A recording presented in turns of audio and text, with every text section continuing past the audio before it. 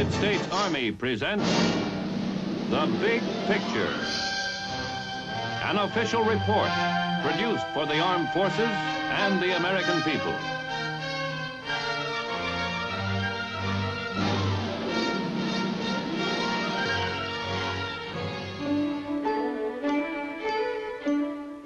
Welcome to Alaska, land of towering peaks, snowy glaciers, and fast-flowing streams. And also the home of Fort Greely, about 100 miles from the inland city of Fairbanks. Here you are about to be a summer guest at the United States Army's Cold Weather and Mountain School. During the winter, students learn to cope with extreme cold weather, of which there is an abundant local supply. And in the summer, the courses are primarily concerned with mountain climbing, for which Fort Greely is well equipped.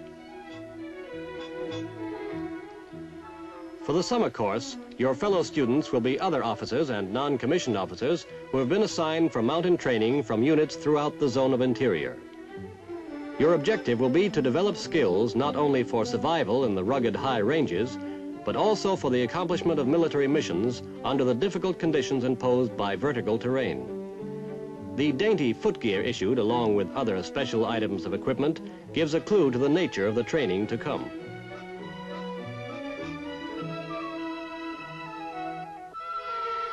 But first, as in all schools, comes the bookwork.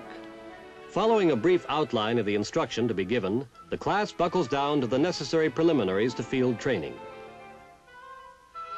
Among the essential subjects are map reading, geography, weather observation, and supply maintenance. In each class, the instructor